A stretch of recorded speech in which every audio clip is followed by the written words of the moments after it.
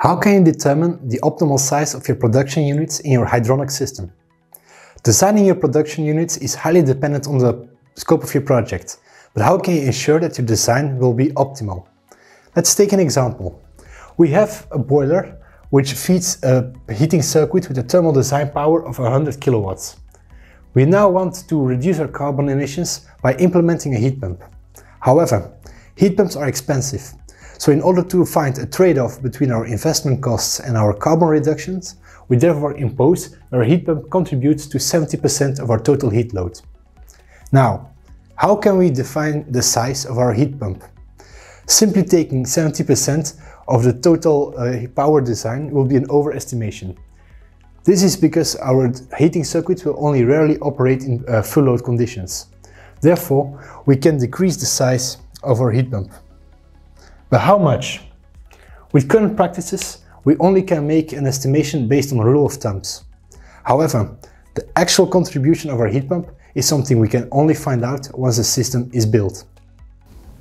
With the Hysopt software, we can determine the optimal size of our heat pump by performing a sensitivity analysis.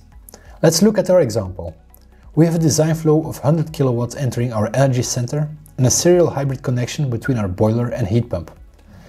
By selecting the design power of our heat pump, we can perform a sensitivity analysis on this parameter.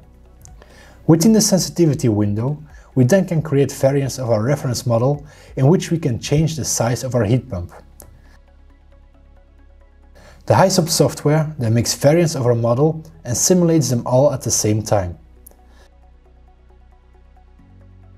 After a simulation period of 1 year, we can compare the heat contribution of the heat pump within the different variants. In our case, a heat pump of only 30 kilowatts is already sufficient to provide 69% of the total heat flow.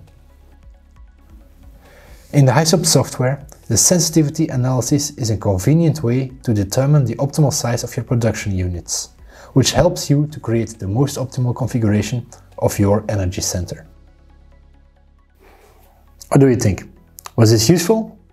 How do you size your heat pumps? Please let us know by leaving a comment below.